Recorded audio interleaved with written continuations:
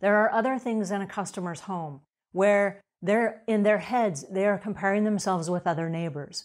And so this takes us to our next brand strategy, which is client confidentiality. This is super important.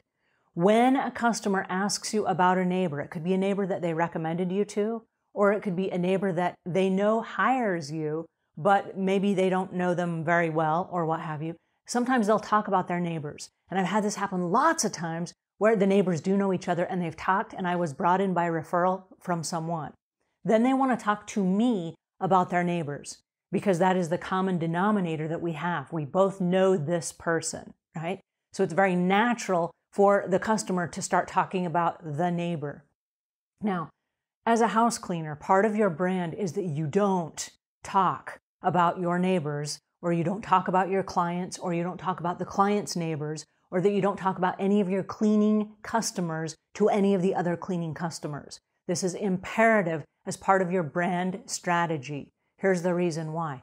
Anything you say can get back to the person that you're talking to, right? Number one. Number two, it's going to make them think in their own head, well, does she talk like this about me to the other neighbors, right? So if they say something negative about the neighbors and you chime in, you immediately have lost or broken their trust.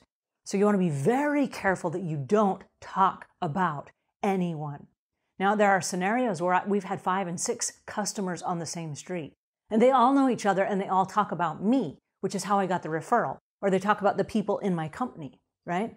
What you have to do when the customer starts talking about the neighbor is you just literally zip your mouth and don't say a word.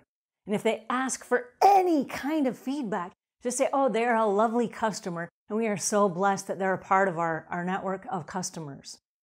That's it. That's it.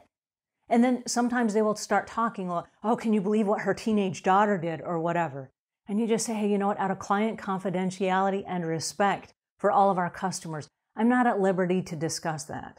So if you have questions about the neighbor and her daughter, you may just want to ask them directly because I'm unable to give you those answers.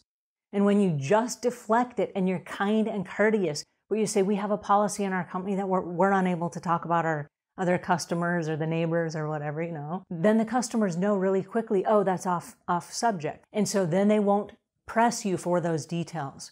But I can't tell you how many times we have been hired for the one reason, this is the one reason we have been hired. We heard that you keep our family secrets. And these are not deep, dark family secrets. But if there's a troubled teenager, or there's somebody going through a difficult time or a divorce or something like that, they don't want their neighbors to know, right?